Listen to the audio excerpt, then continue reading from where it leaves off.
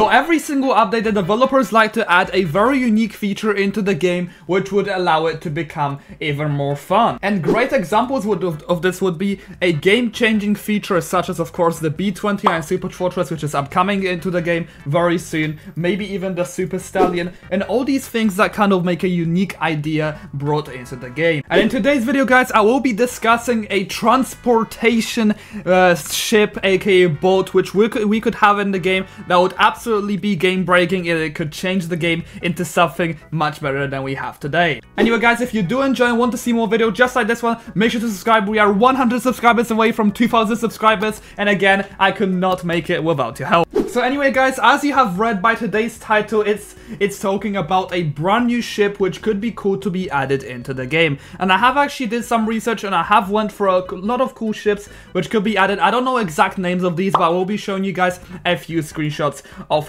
what we currently have.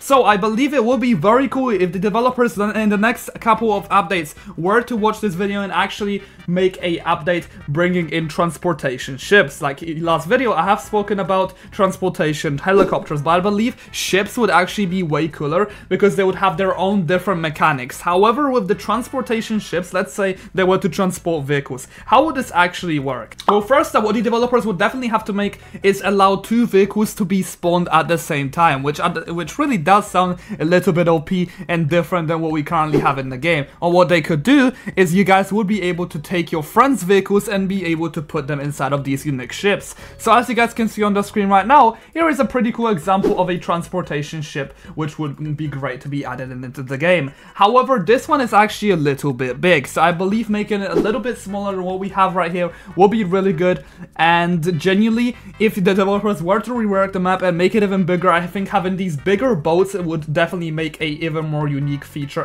added into the game. But the point is, it would be very much cool if your friends, let's say, could come to your base and they would be able to kind of take, let's say, a tank to your base, and they would be able to park it inside of the boat. And then the boat will be traveling to someone else's base, and then once it arrives, you guys might wonder, how will the tank be able to get out of it? We don't really have much space for boats and all this stuff. I think it will be crazy to have kind of like a small entire bridge which kind of builds out of the boat, which you guys could then have your vehicles kind of moving to the land on, like not placing them right in front of your enemy's base, but placing them somewhere behind it, maybe placing it somewhere from a distance from it. Like, it's all these types of very unique attacks that we could do. And now I have another cool screenshot which I could show you guys to further explain this idea in a much more better sense. So as we have on the screen right now, once again, this kind of bridge is also a part of the boat to make the transportation a lot easier,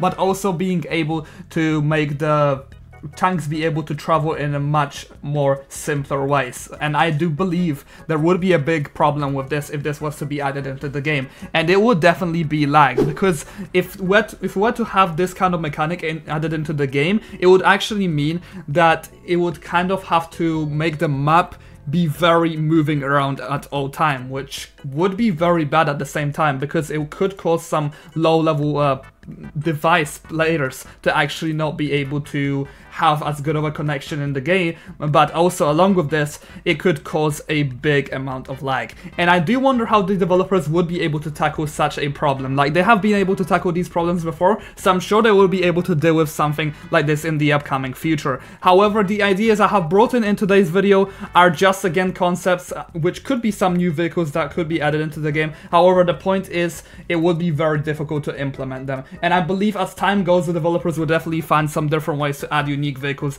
just like this. So let's just keep them motivated.